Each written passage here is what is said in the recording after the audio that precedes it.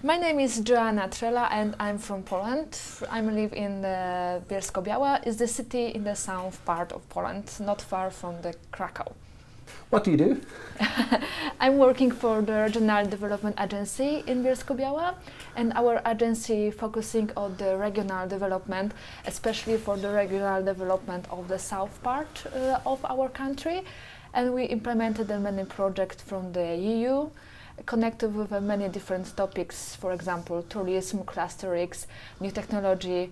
So that's why we are in the Medi TIC project, because we know that focusing on the rapid development of new technology are very important nowadays. How important is it for you to be involved in the Medi TIC project, and what do you hope to gain from it? Okay, actually we are like a staff or our agency, only the project manager, so where we are talking about implementing the project, we need to involve some external expert to help us to examine the topic, and we hope that we change experience with the other partners and other countries who are more development in this case, and we hope to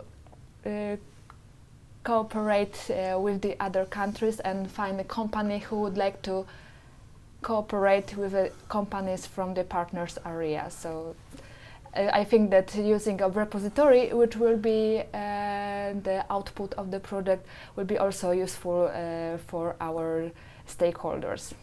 How important is it for you to see what's happening in other countries and maybe implement some ideas that's happening in Ireland, United Kingdom, other parts of Europe? How important is it to see what difficulties they're facing?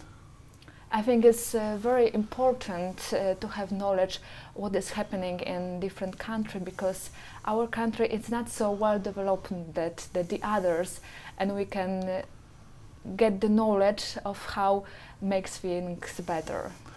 What's the digital media industry like in Poland at the minute? How is it a thriving business?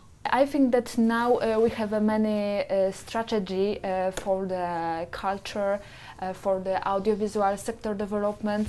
So a few years ago the level was very low, but now the things may change, and as for example we have a National Audiovisual Institute which help the people to get knowledge and have experience in the culture. So participation of the people in culture is much better than a few years ago.